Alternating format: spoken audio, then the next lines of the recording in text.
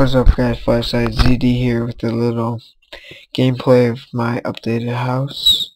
I have added 3 things to my house, and I will be showing you guys around. Alright, right here is a Navy Pier. That's what I call it because I live in Chicago and it looks like it, and I just looked at it and I'm like, oh, this looks like Navy Pier.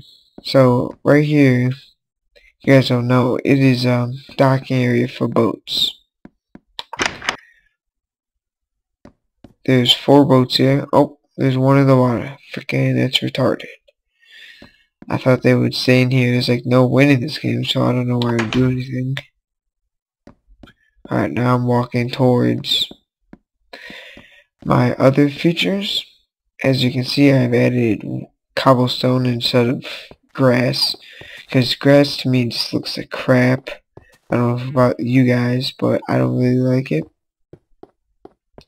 I will be showing you my new little beach.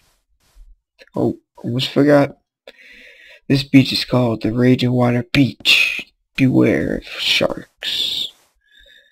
There might be sharks in here, guys, so you don't want to maybe swim in it. You might see Jaws. And right here is just a lifeguard post, just because Jaws might appear someday. You might never know. Might appear on Minecraft.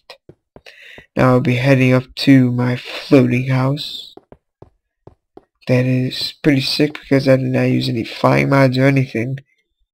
And guys, I didn't use any mods on this, so don't give you guys any ideas that I used them. Right here is just like a patio thing.